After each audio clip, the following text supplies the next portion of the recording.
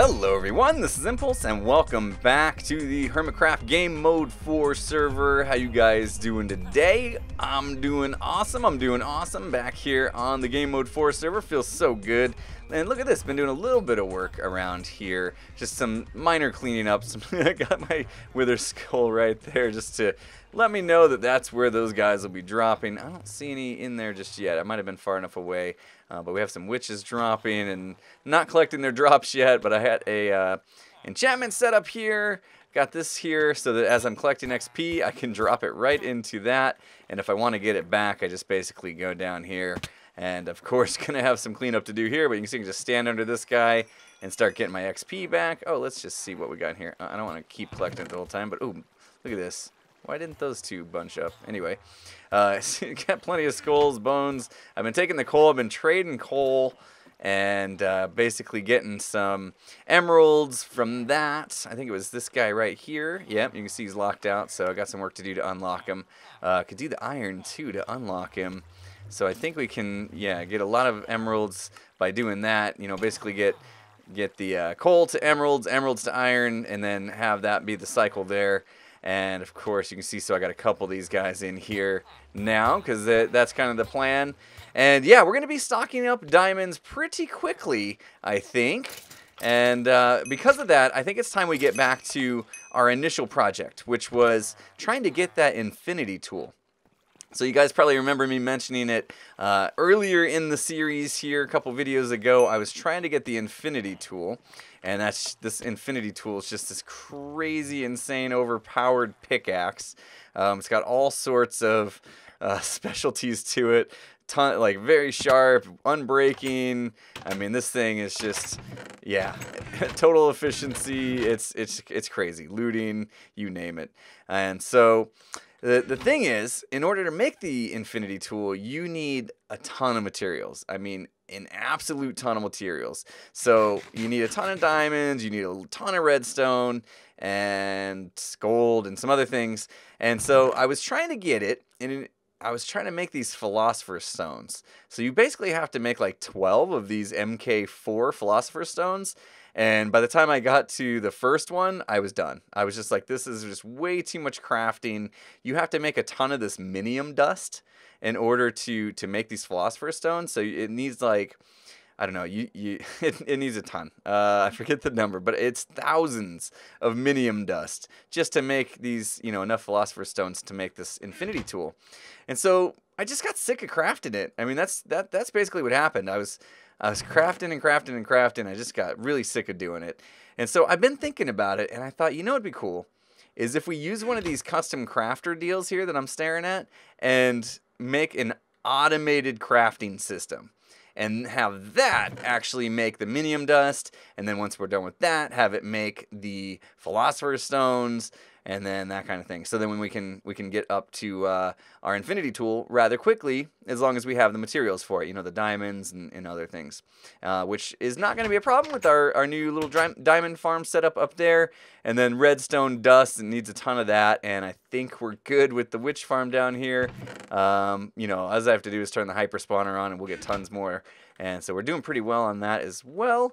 So yeah, that's kind of the plan today. And I'm going to go ahead and sleep here, and then we'll get to building this thing. All right, so I'm just going to build it, I guess, just right here. You can see this is my little storage hut. It doesn't look great. I got my little carrot farm, and I just got random stuff around here. It's where I keep all my stuff. Eventually, I'm going to get this nice and cleaned. But I got a little space right here, and I think this will be enough space. So basically what I want to have happen is auto-crafted minium dust. And if I make an auto-crafter, I'm assuming I'll be able to use it for more than just the minium dust. But I want it to end up in this chest here. So what I'll do is I'll just put an auto-crafter on top of this hopper here. An auto-crafter, I mean a custom crafter here. So we got to use a dropper, I believe. And then we need to make a dropper inside that. Oh, looks like I don't have enough cobblestone. We can take care of that. That should be enough. Yep. All right, so let's go ahead and turn this thing into a custom crafter. Uh-oh, that's just gonna, yep, that's just gonna suck my items through. Here, let's block that hopper off real quick so it stops doing that. need to have it hold the items long enough for us to, there we go, make this thing into a custom crafter. So it's got to be a dropper inside of a dropper. And then we have a, there we go, custom crafter. Perfect. All right, so now we don't really care if that hopper sucks anything up. But that's basically the idea, is we have our custom crafter, and if we can feed this thing with, the pattern is redstone around the edges here and then diamond in the middle, that will make minium dust. So if we lock this hopper and get that to fill up in that order, then as soon as it creates it, then we can release it, it'll go into this chest, and then we'll have like a whole system that basically continues to just make minium dust for us as long as our supply, our inventory of redstone and diamonds are available. So in order to do that, I think what we'll do is, there's 9 spots in the custom crafter here. So we'll go 1, 2, 3, 4, 5, 6, 7, 8, 9. And I want to put droppers on the back sides of those. So I need some, I have like no blocks on me. What do I have on me? Okay, here we go, diorite, that'll work. We actually need droppers facing into those hoppers, so we'll come back here. I'm just making a place to set the droppers here, and there. And we'll tear this back out so we can get the droppers in place. And we'll basically just have the droppers fire all the materials needed into those hoppers, and then hopefully those will go in the right order. It's kind of the plan. We'll see. We'll see how it works here. We'll figure this out together today. All right, so if we have that, I don't need those blocks here anymore. I'll just run redstone across the top of them, I guess. And so let's see here. I'm going to go ahead and lock this here. I want to run some tests real quick. And if we put some redstone across the top of these droppers, and then we're going to need some sort of material here to test this thing. So if I put a button here, that should fire. This armor stands in my way. There we go. Yep, that fires the dropper. So let's just find 9 random things here. I want to have at least more than 1 in my inventory of each. So we'll do that and that and that. Okay, that's 9 different things.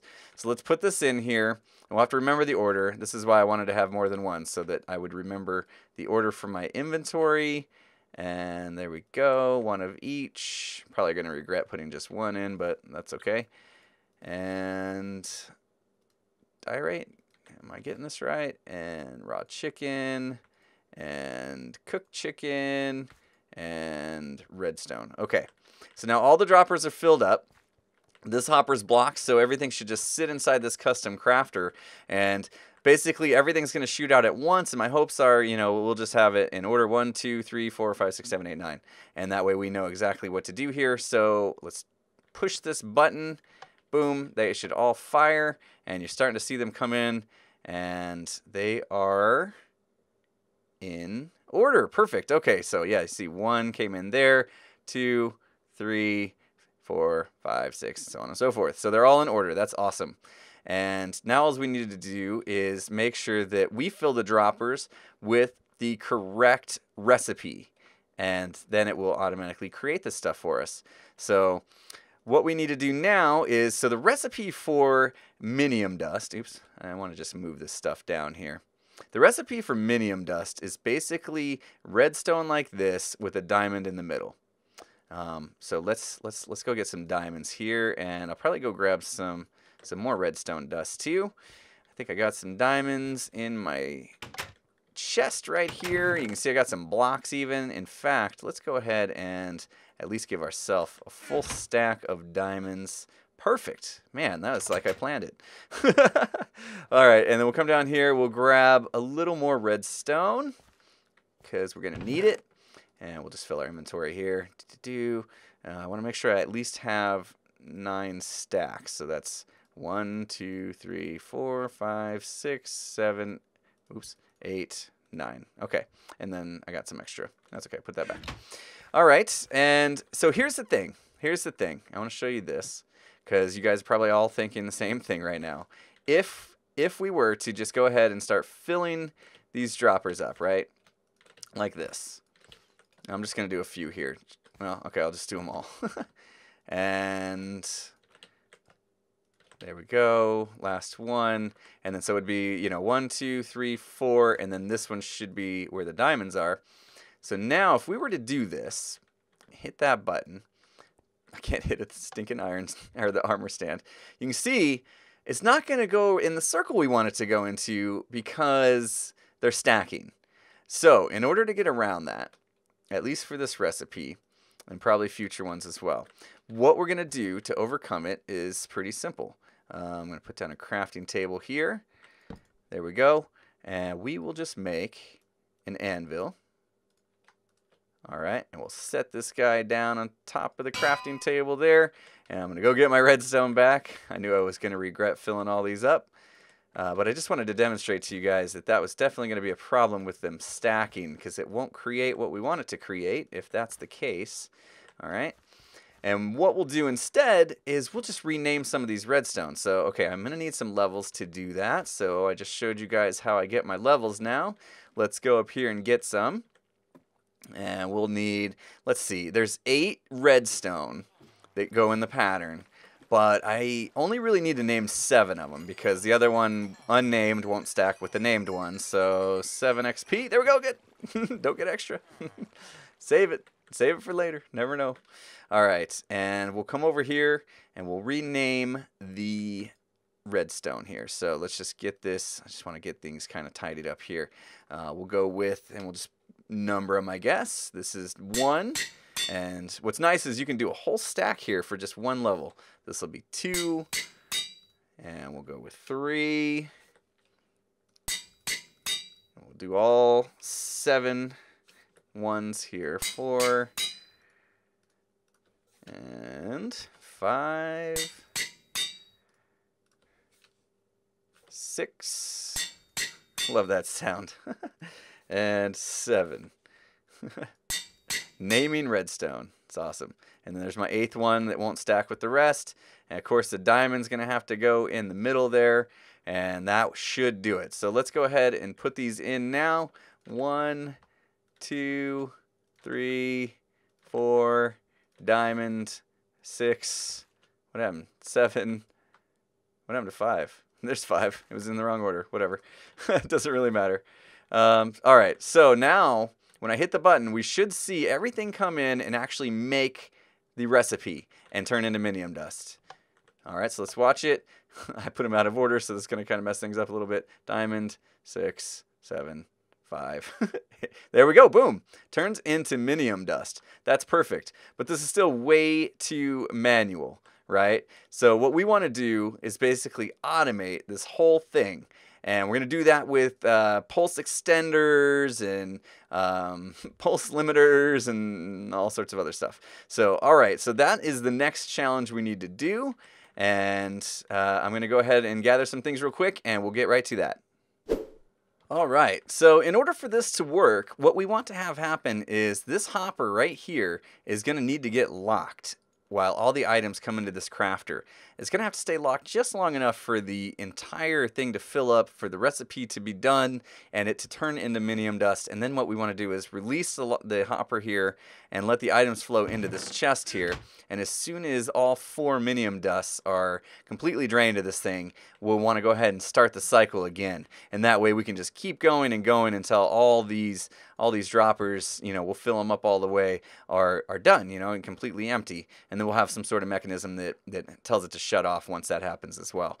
So in order to have that happen, we're going to need to put a pulse extender in that's going to allow us to lock this hopper long enough for the items to flow in.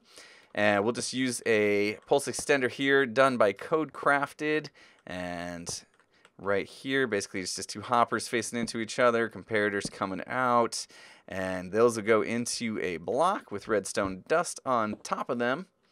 And we'll put some dust there, and then on one side we have a sticky piston with a redstone block in front of them.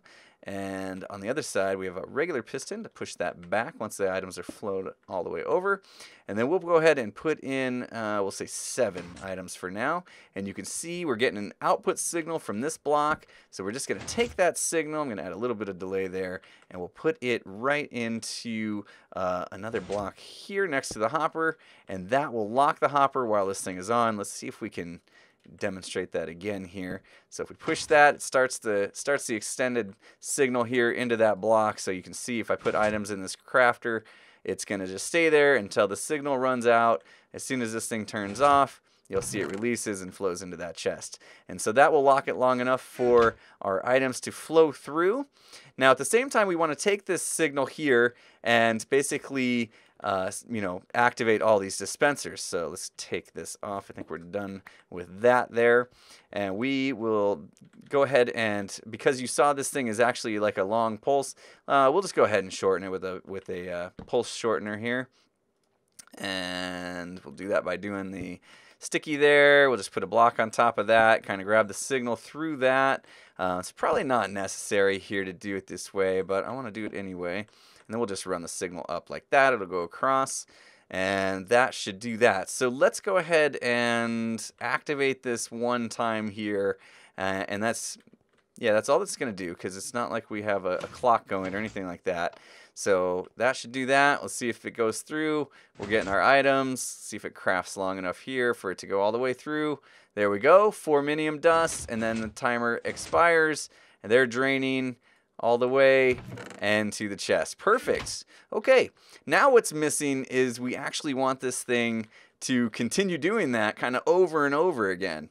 So in order to do that, what I think I'll do is grab a signal off of this hopper. So as soon as it sees that, okay, we're starting to have items drain out of this because the timer turned off, we'll go ahead and just moments later, enough time for all 4 of those minium dust to cycle through, go ahead and come back into this block. And as you saw, if we press this button, it starts the clock again. It starts the extender. So we just need to have a long enough delay on here that it'll let the items through. So I'm just going to put a bunch of repeaters here. And what can we do? I want to fit a couple more here if we can, just to make sure it's long enough. I'd rather it be too long than not long enough. Otherwise, we'll get an item left in this hopper and it'll just stay on. So that should do. That's pretty good delay. All right. So yeah, okay. Let's see. Let's see if this works here. If this works properly, then this thing should just kind of keep going in multiple cycles here. So we'll do it again. Here they come.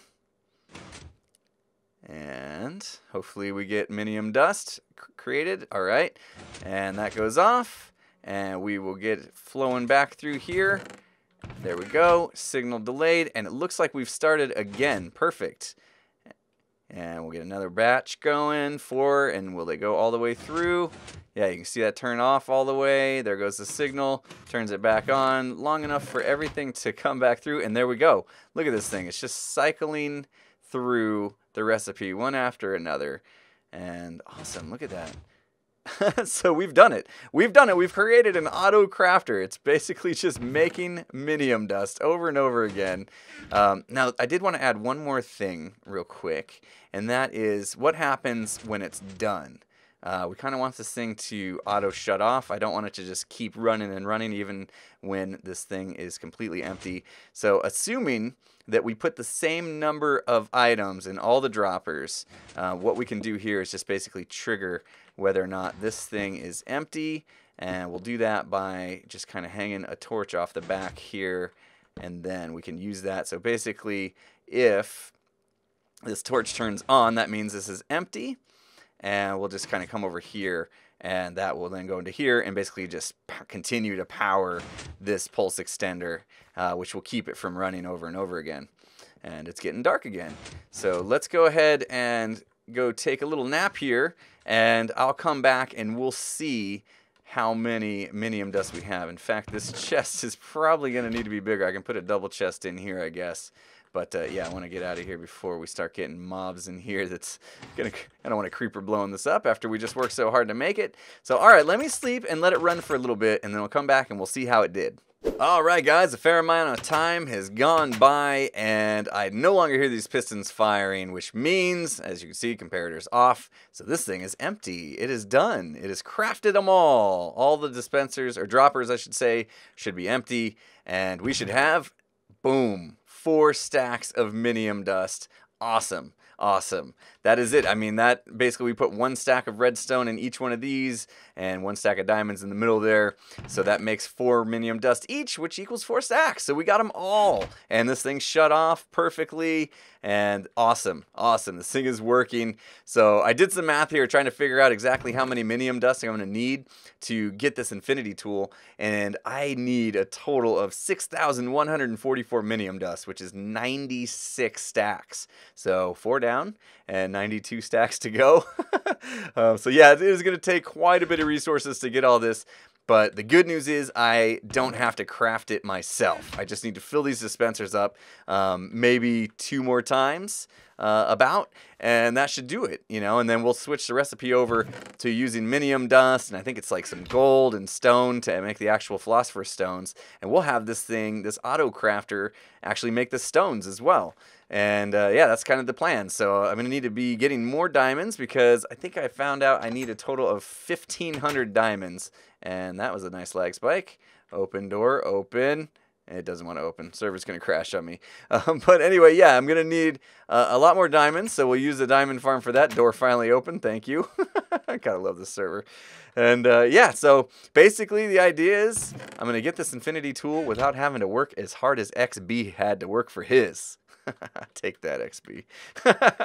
Anyway, guys, hopefully you enjoyed the video. If you did, please remember to hit that like button. And if you're not subscribed, obviously, subscribe before you go.